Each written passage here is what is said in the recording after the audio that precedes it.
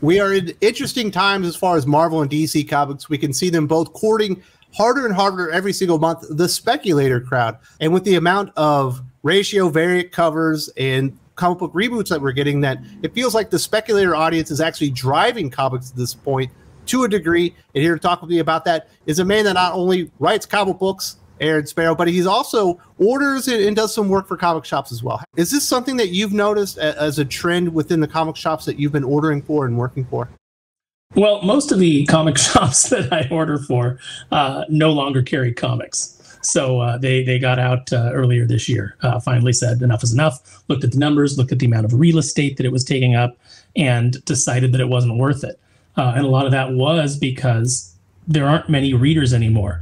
Part of the reason that Marvel and DC have to lean so heavily into speculators is because they don't know how to attract readers. They only know how to drive them off.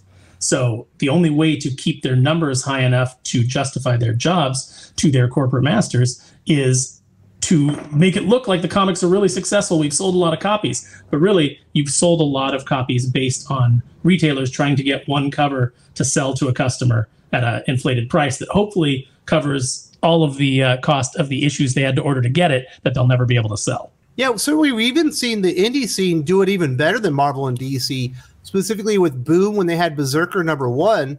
Keanu Reeves had a special, I think a 1 in 1,000 variant that he signed that was autographed specifically from him. That drove a lot of orders.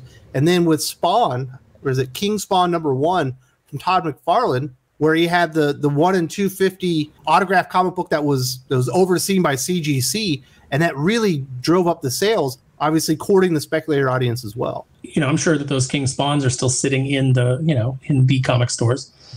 It's kind of one of those things where it's like you have to decide as a retailer, is this one cover what I'm going to be able to sell this for? Is it going to be worth it? And in the the case of the lower ratio variants, like your 1 in 25s, even your 1 in 50s, it's not often worth it.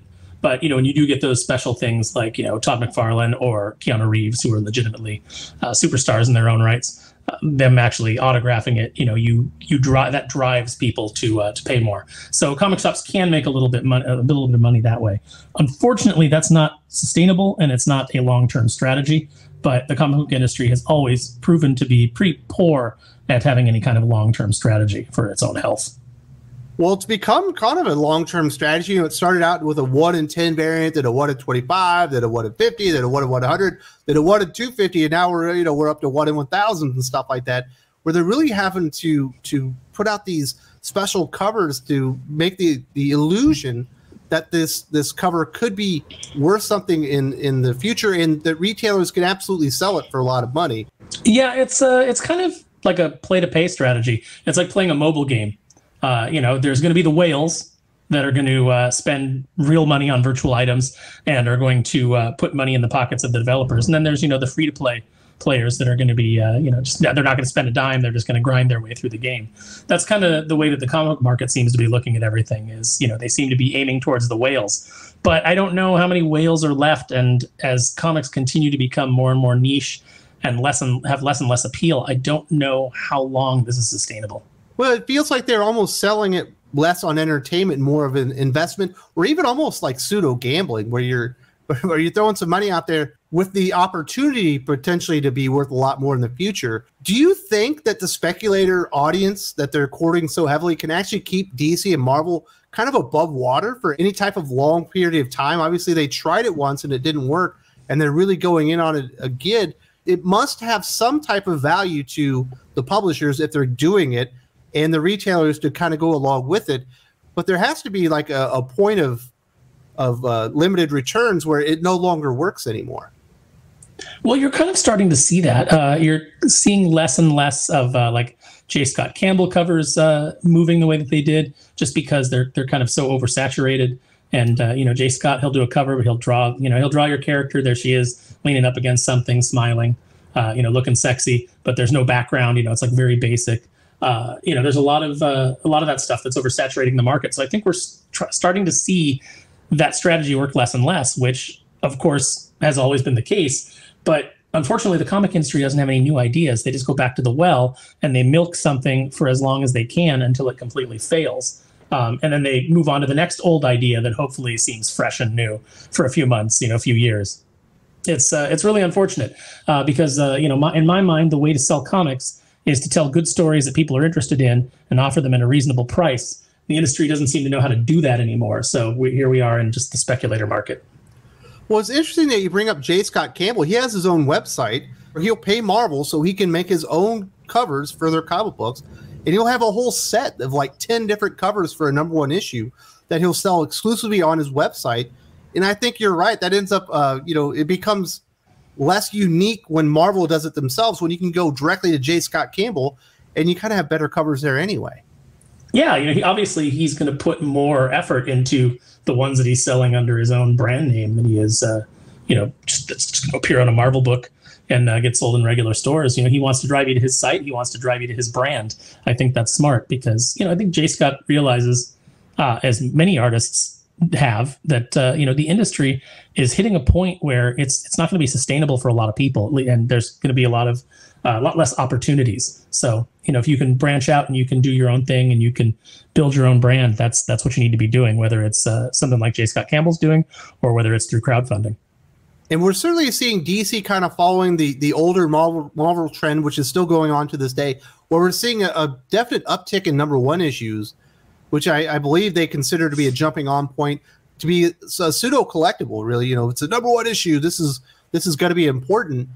But as you continue delivering them and they don't deliver on any promise, and really it doesn't set up a whole lot of interesting things, and then the series just gets rebooted back to a #1 issue within the next 24 months anyway, it kind of loses that mystique and that inherent value when you look at it. It no longer kind of draws your eye or your attention because there's so many #1 issues for that character, but just for comics in general. You used to have really long runs, which I think was more beneficial to comics in general.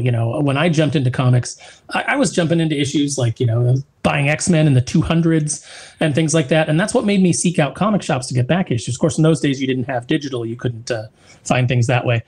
So yeah, if you wanted to read those old stories, you either had to hope that they printed a trade that you could pick up, or you had to go on the hunt. And I think that drove the collector mentality. I think that, like so many things nowadays, this new collector mentality is just lazy. This, rebooting and a new #1. It's like, oh, I'll collect that new #1. I'll collect the next new #1. But they're not building any kind of long-term readership or any kind of long-term interest. Like, I don't give a crap about new #1s anymore because I know that book's going to be shut down in 8 issues and they're just going to reboot it with another #1. And then pretty soon you're going to be looking through your collection. You're going to be like, okay, wait a minute. What is this? This is Harley Quinn Volume 16 #1, Volume 17 #1. It's just, I don't care. It's just you've cut the continuity, you've cut the things that made comics exciting to a lot of the collectors, and now you're appealing to a very small market that has already proven to be fickle in the past. As soon as they realize they're not going to be able to sell these things for as much as they were hoping, they're going to go away and they're going to go look for something else. I mean, there's so many better things you can spend your money on. You could be buying sneakers if you want to flip them. That's a much more lucrative market. You could be NFTs. You could be investing in the stock market. There's all kinds of better places to spend your money. And comics kind of benefits from the fact that people love comics, or they love the idea of comics, even if they don't read them. And they love that idea of an investment and, something I'm going to be able to flip. And it's also something cool that I've got, in the meantime. But that ends. That ends when people can't flip it for what they thought they were going to get. And they realize, man, these things take up a lot of room, don't they? Well, and also you think about like Marvel Comics with Captain Marvel. I think there were 13 #1 issues in like a 10-year span. Talk about killing the idea or the aura that a #1 issue is important. Or just recently, or it hasn't quite happened yet, but they're essentially rebooting Daredevil back to a #1 issue with the same writer and artist. And it's the same plot line that they were doing before. It was like, what's the #1 for? Yeah, so that they can, put 18 covers on it and make it feel, nobody's going to buy into 18 covers on a number 33. That's not gonna fly. But on #1, you can do a bunch of stupid variant covers. I look through the FOC every Monday on Diamond, and I just look at all of these #1s, and here's this cover and here's that cover. And half the time, they don't even have the cover available for you to see.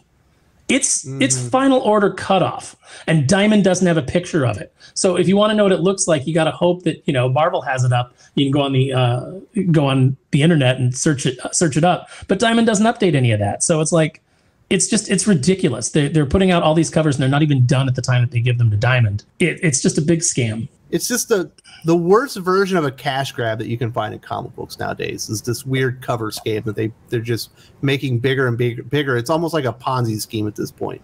Well, that's Mark Brooks' whole career, isn't it? It's just, characters standing around, vaguely staring in different directions with blank expressions, and they all look sort of damp. Like that's basically, every time there's a new X-Men event, you're going to get that cover from Mark Brooks. So, there apparently is you can't have a career based on it. But yeah, it's called banking covers. It's like, we're going to need so many covers for this thing, and it's not finalized yet. So just have somebody draw one of Spider-Man swinging. Have somebody do a Mary Jane cover. I don't know what she's doing, but just put Mary Jane on a cover with Spider-Man. The artist will figure it out. Doesn't matter if it has anything to do with the book, so that you can bank all of that stuff and have it all ready for when you have your next #1, which is coming right behind the #1 that you're working on now. Yeah, the Mark Brooks covers always kind of make me laugh. It's like, when you look at those pictures of families from like the 1600s or 1500s, you're like, man, they must have had to stand still for a long time to paint that. It's like, but it must have been real boring. It's like those X-Men must have been having the most boring day of their lives when Mark Brooks was deciding what that cover was going to look like, because they're just sitting there. I'll tell you what Marvel's next variant cover scheme should be. It should be Mark Brooks painting the characters like those J.C. Penney's portraits when you were a kid, where it's just a shot of the face looking directly at the reader, and then in the upper corner there's the profile shot. Just do that and do it. Do it all. I want the Mark Brooks glamour shots. Marvel month. You know what I mean? Remember when your grandma used to go to glamour shots and she'd come back, she'd look like some type of Southern Belle or something when you were a kid? Yeah, you'd be like, because that's what I want to think about is sexy grandma. Yeah, do that. Do it, Marvel. Cowards. That thing would be great, because we do have this upcoming. I saw one of these stupid covers. I guess it's for Iron Man and Hellcat Go to Hell or something. I think that might be the name of the one shot. And of course, it's Iron Man and Hellcat as cats. Who does that appeal to? Cat ladies. I don't know, man. It's like, not me. It's like, it's so stupid. All the cat ladies work at Marvel. They don't buy Marvel. Well, you might be right there, but it's just. I'll tell you what, Tony Stark has already gone to hell because he's being written by Christopher Cantwell. Yeah, Christopher Cantwell is going to be the death sentence for Obi-Wan as well. It's frustrating because you see what the influence that the speculators have had on the industry, and somehow DC and Marvel have prioritized speculators that are coming in there, not reading the comic book. And a sale is a sale. I'm not going to say that. But they've done it at the expense of actual readers, and they have to keep and court the speculators harder and harder to where they get to a point where if they just leave, the whole thing is going to collapse like a house of cards. Well, when you've determined that the message, your activism is more important than telling entertaining stories and having readers stick around, the only way that you can, and you've decided that is the most important thing, but you still have to hit certain sales goals, this is the only direction you can go in. You have to have people, putting money down for this just absolute trash that nobody wants to read, but still coming in and buying it every month. So you can say, oh, look at how many sales we had. We sold 250, more copies of this one, because of this variant cover. That's all money towards the bottom line. So, until there's actually an editor-in-chief or a managing editor that comes into place at Marvel that actually is like, hey, you know what? We need to return to the days of telling compelling stories about heroism and leave all of this political posturing at the door. You're not going to see the readership. You're not going to see the readership improve. So you're going to have to keep relying on these ridiculous Ponzi schemes. In the beginning of 2021, I actually had a more in-depth conversation about speculators, whether they're good or bad for comic books. I actually had my good friend Eric Breed with me. Definitely check this out. It's an oldie but goodie, and there's a good chance that I have a really stupid haircut, but Breed is going to make a lot of really good points. That's what you should be coming for.